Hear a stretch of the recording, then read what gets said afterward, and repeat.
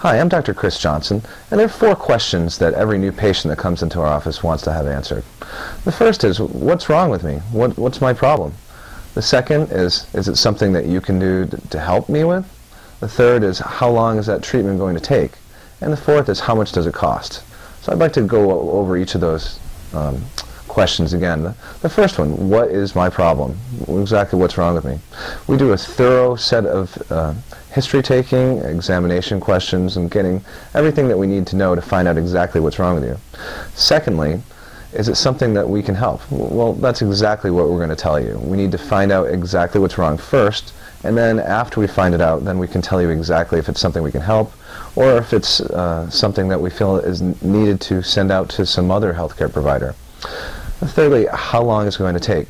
There are different types of conditions. Some require only 1 or 2 treatments. Some require a more lengthier treatment program of several weeks or perhaps a month or 2.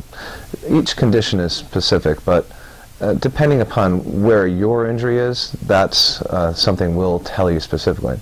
And fourth, how much is it going to cost? There's several different types of treatment options. There are different types of insurance plans. There are general insurances. There's workers' compensation insurances. So generally for a workers' compensation insurance and for an auto insurance, that treatment is entirely paid by the insurer. For general insurance, there's a range of co-payments between $10 to $40 typically, and if this is, say for example, a Medicare insurance, then typically a co-pay for that can vary anywhere from $7 to $10, something like that, along with an initial payment. But the final type of payment plan would be a cash payment plan, and typically for a cash person who doesn't have any type of insurance, typically a manipulation would be somewhere around $60.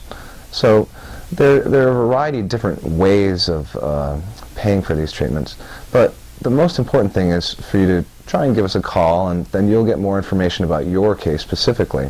And if you call our office, then our office staff can give you the information right away.